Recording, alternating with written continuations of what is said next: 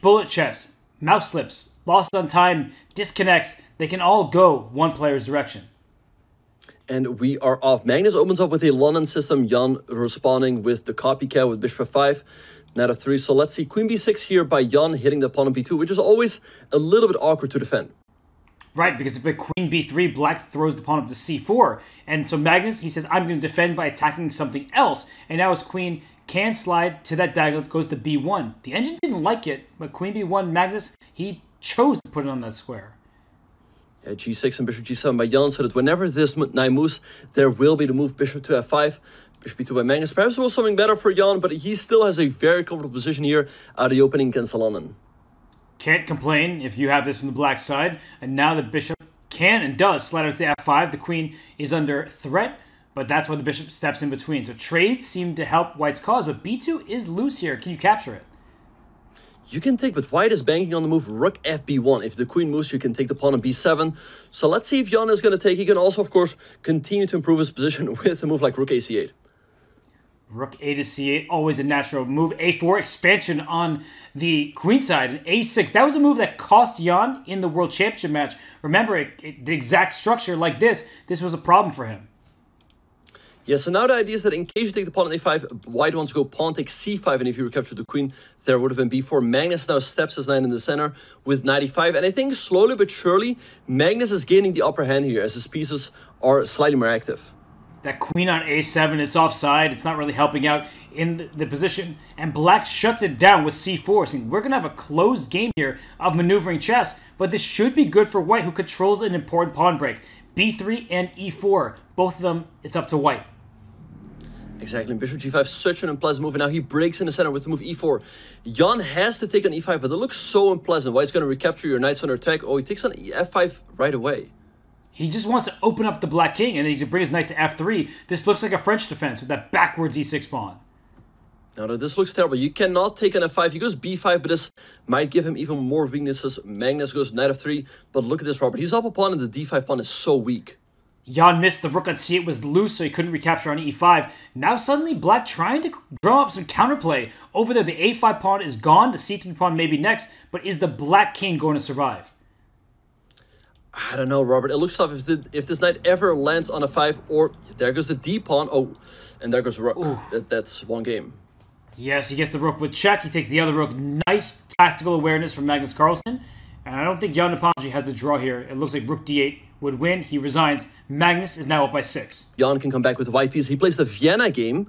All right, Magnus goes for his quick knight a5 move, going after the bishop. But yeah, that was a very smooth victory for Magnus. And I like that Jan, he is mixing it up. A queen at h5. He's saying the e5 pawn, but knight to b4. The queen on d1 does an important job. Now black gets quick development. I like stealing material and bullets. So, Benjamin, I think from Jan's perspective, it's a successful opening. Right, yeah, he's up a pawn here, but Magnus has very easy piece play. His bishop drops back to f8, and his bishop on b7 is so active, always putting pressure on the white king on g1. Rook e8, I love that move. He just wants to go rook a8, maybe rook g6. Robert, I think in bullet, this is really a dream position for black. Like, all of your moves come so natural. Yeah, suddenly it's really difficult, and he blundered the h3 pawn. f3, queen takes h3. Thank you very much for the attack and the material. And you could see the frustration on Jan Nepomuc's face. He can't believe what's happening here, but nobody can believe the level of chess that Magnus Carlsen tends to show. Now, he's playing so well and so quickly. Look at the clock, Robert. He's up to 58 seconds. It's incredible that he's just playing all of these moves instantly, and yeah, that's just his instinct is on another level. And f5 kicks the knight out of there, opening up that bishop on b7 once more. The knight goes to g5, but I feel like black just brings the knight back to d5. f4 threatens to win the piece. Oof, this is terrible for white. Exactly, everything is so super loose. He goes knight h3, but there's got to be some... Oh, look at this, rook takes c3 and f4, hitting the bishop and the rook. That is a sick find. He just gives up an exchange to win a pinned knight. The knight on h3, sorry, the pawn on g2 is pinned to the king. That is so nasty. Yeah, and there's nothing you can do here with white. Jan is going to lose another game, and he's going to go down 7 points. I mean, just unbelievable. When Magnus plays like this, there's nobody who can stop him. And we mean nobody. He is now going to be up a minor piece. Jan has to throw in the towel. 7-point lead for Magnus Carlsen. Yeah, to be fair, there is still that guy, Hikaru Nakamura, who, you know, is very much on par with him with bullet, but, you know, Magnus is playing out of his mind right now, playing super quickly, finding all of these tactics in just a blink of an eye. And look at this position. There's a black knight out into white's camp on b4. It's kind of trapped, but it's hard to attack because c5, there it goes. You defend it. If en passant, the knight takes back. Right, the knight is now safe, but the d6 pawn is weak, which is why Magnus goes bishop to f4. Jan has to go either, I was going to say either e5 or d5, but he goes knight e8, that looks a little bit passive.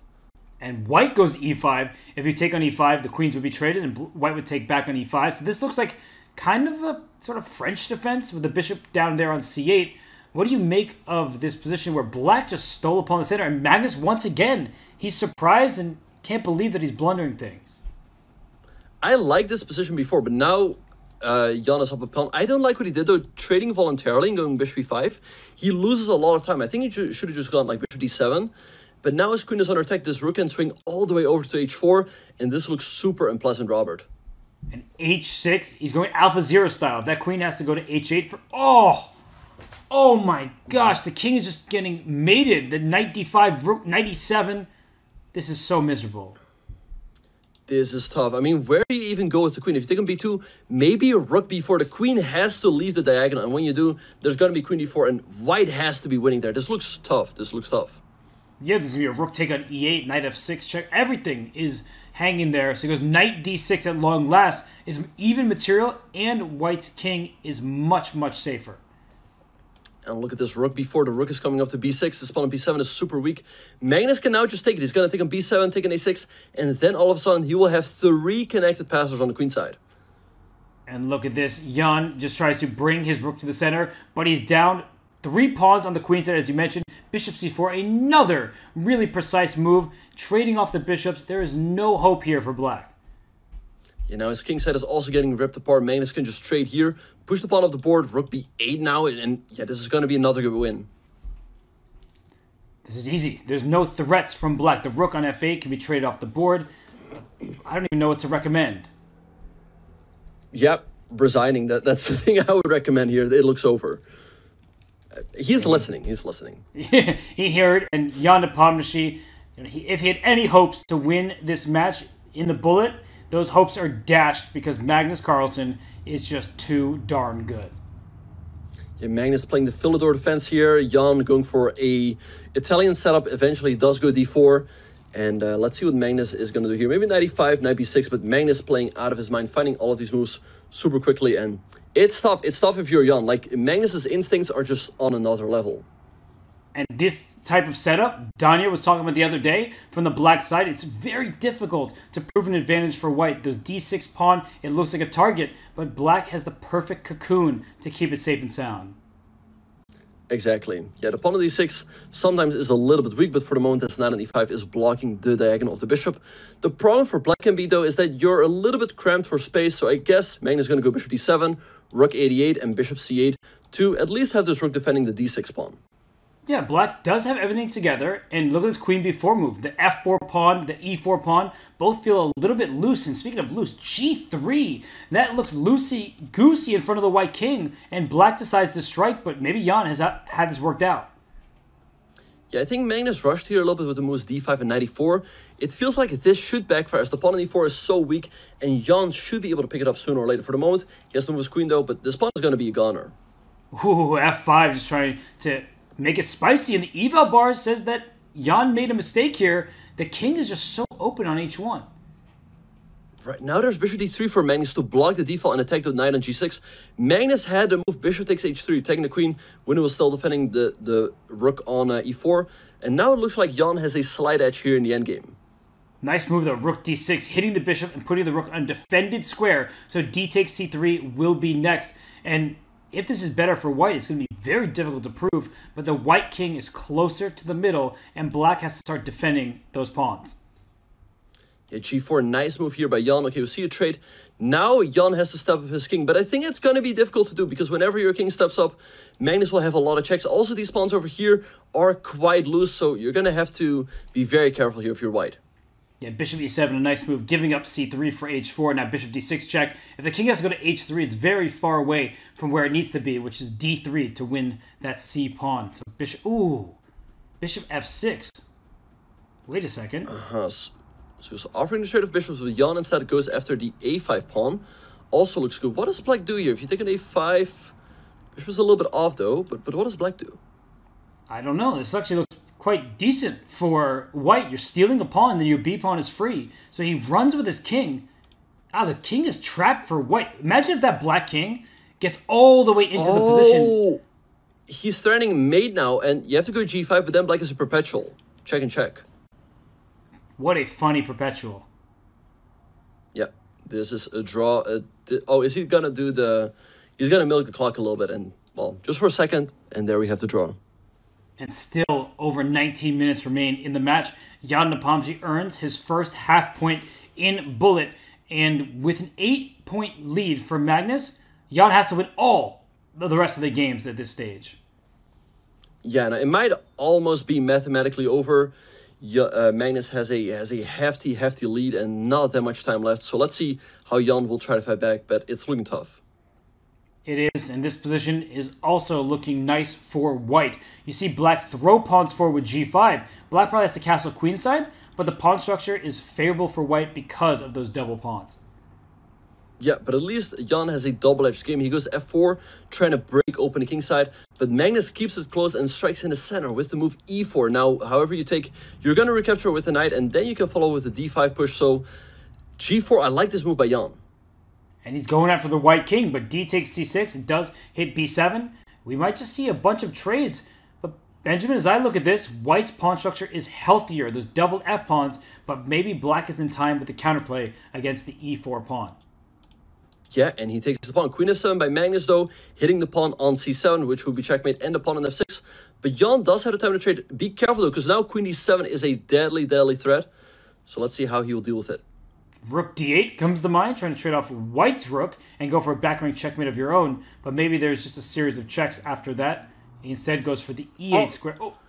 He had rook g8, and there would not have been a good way to stop checkmate. Oh my gosh, he rushed it. It is bullet chess. They're going to make moves quickly. But rook g8 would have given Jan a winning position. And right now it looks like Magnus is firmly in the driver's seat. Rook takes f4. Everything is defended. Rook e2. I mean, I guess maybe he's trying to take on b2, but maybe now Magnus can go for an attack with queen d8 and rook f8 to follow. To turn this around in this manner, I mean, Jan, he missed his one chance, and suddenly it is Magnus, who could have been on the offensive, but he plays a little slowly there. Yeah, a3 defending the pawn. Queen e2 now by Jan. Okay, so now the queen can move rook f3. Still, he is defending every single pawn on the board. He's got these passers. Queen d6 now, though. Okay, h4 by Jan. Okay, I don't think you want to trade. No, you definitely do not. It's going to be a great rook endgame for white. And still looks good for white. Watch out for queen f3 check. That's why he goes back to the 8th rank. And white is just picking up h4. Nice technique from Magnus. Yeah, he's slowly but surely maneuvering his pieces. He can actually take the pawn in case of queen d6. There's rook f4. And you now have 3 connected passers on the king side. g3 defends everything. You have to be careful, though, not to allow queen d5. So let's see how he will deal with this.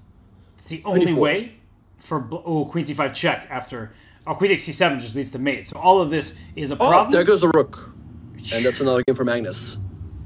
Can't stop, won't stop. Magnus Carlsen wins again. And Jan Nepomniachtchi, he cannot be having a good time at this stage of the match. Yeah, right now it's a 9-point lead for Magnus. Jan going for a reversed Peart or modern, however you want to call it. Magnus playing with a g6. Here, white can hope for a small edge because the knight on c6 is restricted. But yeah, Magnus playing great chess right now. When Magnus plays like this, it's both a treat to watch and a nightmare to face. So for Jan Nepomniachtchi, the match started pretty well for him. He was up a point very early on, but then Magnus started finding his footing, and it was all downhill for Jan Nepomniachtchi. So as we get to the final stretch of games, 15 minutes left in the match, now we just get to watch without the pressure of the match score because it is officially in the books. Magnus Carlsen is going to make his way to the semis. Exactly. Yeah, no, I think the thing for Jan is that Magnus' instincts are so good, and that really shines through in the bullet portion. He was hanging with Magnus in the blitz. However, I think to give himself a chance, he needs to at least be even going into the bullet, and perhaps even have a small lead. But the fact that he already went into the bullet portion with a 4 or 3 point deficit, it makes it very tough. Yeah, I can't even give any advice. I obviously don't know what it takes to beat Magnus Carlsen. There's pretty much just one player. I should say two, because Maxime Vachier-Lagrave, who is playing right after this against Nihal Sarin, he has beaten Magnus Carlsen in the SCC format. But Hikaru and Magnus, they're the only two winners of the Speed Chess Championship. They continue to show their dominance. Exactly, yeah. So here we're sitting with knight c3 by Jan. We see trade. Now he's got the double pawns and c5 by Magnus. Magnus slowly but surely outplaying him in this endgame. Now perhaps b6, knight b7, knight d6. And yeah, like you said, how do you deal with a Magnus that's on fire, that's just playing out of his mind, playing quickly, finding every single move? The only player we can ask, like you said, is Hikaru Nakamura. And look at this rerouting. Knight b7, knight to d6 or a5. The c4 pawn is loose, and if you defend that with a knight to e3, the bishop go to h6 to remove the guard and pin that knight. The bishop on c1 has not a single inch in this position, no light of day for it. It's a miserable defense for white. Right, so maybe you have to sit with a knight on a3, but if you sit with a knight on a3, it's going to be super passive, and black can prepare a central push with f5. And Jan going down to 8 seconds, I think he's given up. Well, he knows that it's mathematically impossible for him to win this match. Maybe he does want to steal a couple games against Magnus down the stretch. But Magnus, it feels like he doesn't care what the match score is. He wants to win each and every game. And by the way, Jan is playing pretty well to complicate matters here. Yeah, bishop f4. Okay, now Magnus can perhaps trade. Go king of 6, or he goes king of 6 right away. But yeah, that's what makes these top players so good, Robert. They're super competitive. They just won every single game. They cannot accept a single loss. And that's why, you know, we see Magnus and Hikaru year after year in these finals. And Magnus scoops up the c3 pawn, as you said. He wants to win even this game. And goes after now the a3 knight and the c4 pawn next. And suddenly black seems to have a humongous advantage. Yeah, black now has 3 queenside passers, maybe just b5 or bishop d4, and now just push the pawns down the board. This has to be a win for black, Robert. For sure. Too many extra pawns. They're easy to push. White has an h-pawn, but it's on its starting square. This is no hope for white in this position. And now the a-pawn can push for black as well. All 3 of them. Oh, that's a free knight. That's a free... Oh. He didn't take it? He's like, I don't want your knight. I want my 3 connected on the queen side. Yeah, that should be good enough.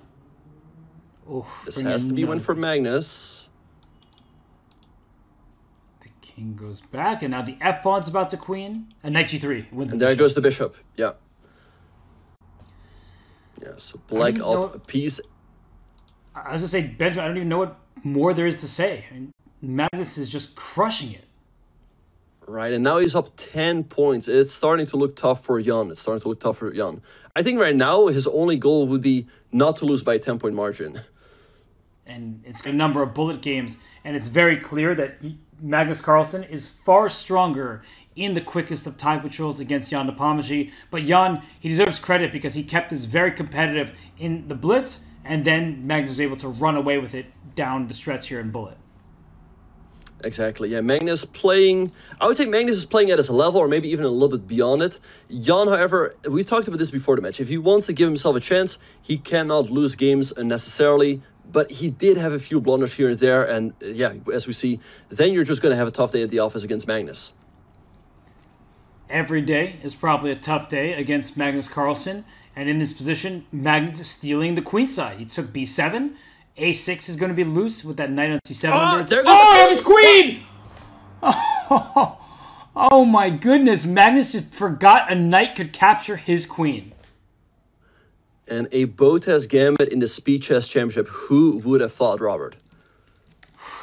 Not Magnus Carlsen, but he has a bad history of the a6 and c7 squares. Because a year ago, when he was playing Hikaru Nakamura, I said, oh, what about bishop c7? Didn't realize that the knight on a6 could capture that bishop. Magnus played the move, and Hikaru stole that piece. And this was c7 to a6, so there's something about those two squares that are difficult for Magnus with those enemy knights.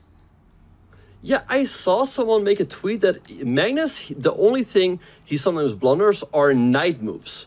Like, if you look at some of his losses, he blunders a knight move, like a knight fork or something of that nature, which is quite interesting. And here we see yet again. And he's fortunate that all of his slips throughout the day, losing on time in a drawn position, mouse slip to lose not just 1 but 2 pawns, earlier in the match. And then there, to just hang your queen in a winning position, he's so strong that even after that, he's still up 9 points. Yeah, no, he's still dominating this match. He's even better in this game. The rook in c1 is more active than the rook in b2, and his pawn on c4 is a little bit weak. We see bishop b5 by Jan, trying to trade with that active bishop on b4. And this endgame is one where black is in the driver's seat, because that a2 pawn will be grabbed. The knight on a5 is in an awkward spot, but I guess there's not too much life to this, because the a7 pawn, the c4 pawn, there's a likelihood that they'll be traded for each other at some moment. Exactly. Now, wait, you can take an a7, because knight takes c4, there's knight takes c4 with check. So wait, Magnus all of a sudden in trouble. c5, by the way, is a game-winning threat, or knight b7. So Magnus blundering a second game in a row, and he plays rook a4 to protect his rook. The knight does cover that. There's no discover check that will win material. Right, so let's see how Jan is going to try to win this one. It's still looking very unpleasant for Magnus. He's down a pawn. He's in this pin or discovery, but rook a6. Now you just go king here or here.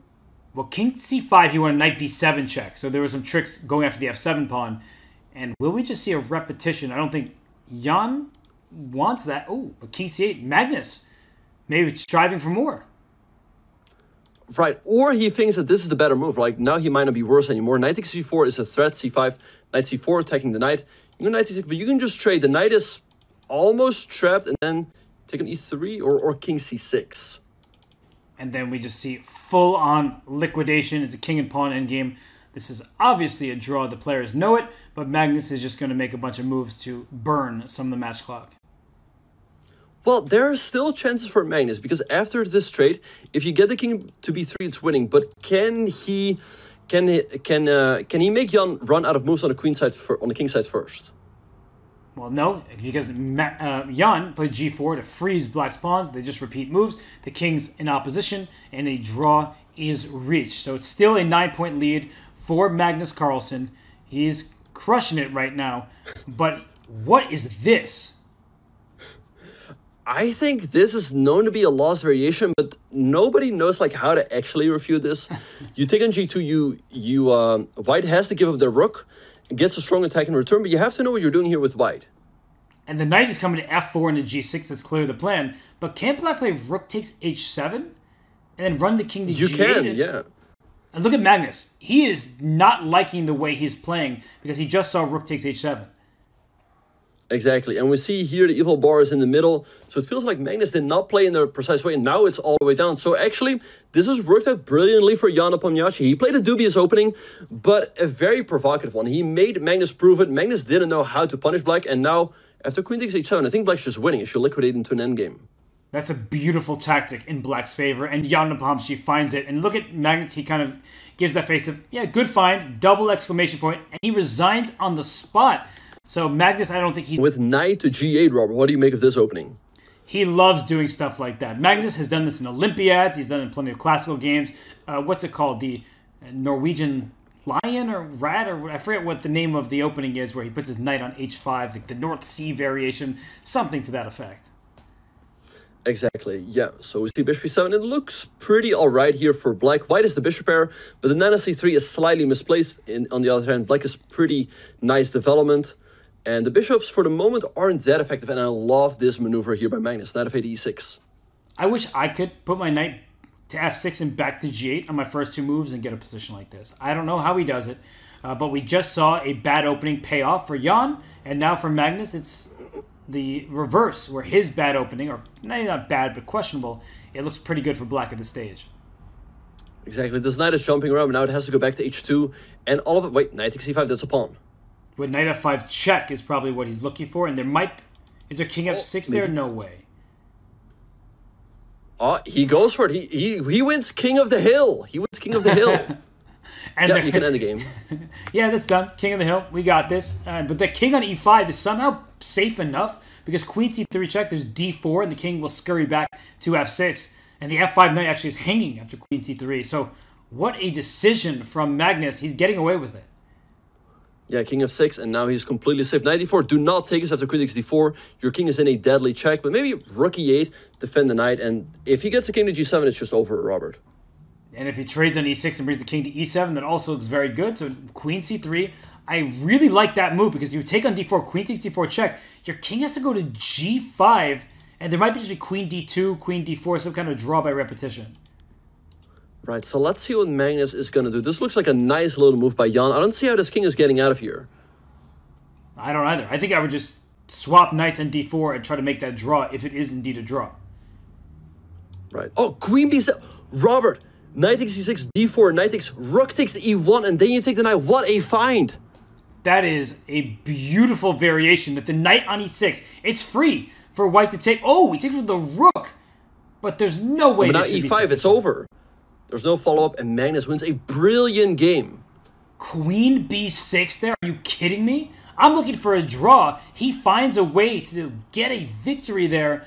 Magnus Carlsen, I know it hasn't been his absolute best because of some of the mistakes he's made, but he's played a really great day of chess. That was a brilliant game. And yeah, to be fair, he should have already won after king takes e5, but the engineers finally got the win through a couple moves later. But yeah, brilliant stuff there by Magnus. And I think they're looking at the overall match clock. I'm not sure if Jan really even wants to continue at this point, but it is a match victory for Magnus Carlsen. He's going to move on to face Wesley So in the Speed Chess Championship. Want to, but there I think is a prize money cut that you sacrifice because, well, the fans, they want to see all the games played, and you know, it's good just to play out the last couple of bullet games. So we see here that these H-pawns are up the board. This is the type of opening you really only see in the quickest of time controls. But it's fun for the fans.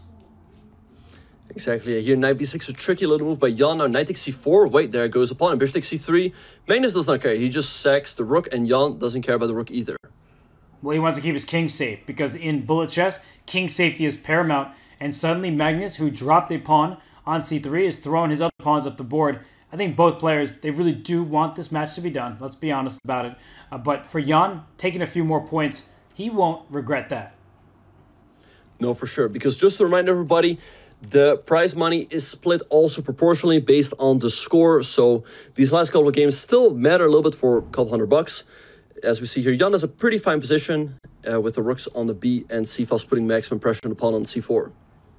Yeah, it's a position where equal material, but the position is definitely not even, as the c4 pawn is loose. The dark squares around the white king are problematic, and the light squares too. So knight g4 played, taking control of the light squares permanently, as only black has a light square bishop.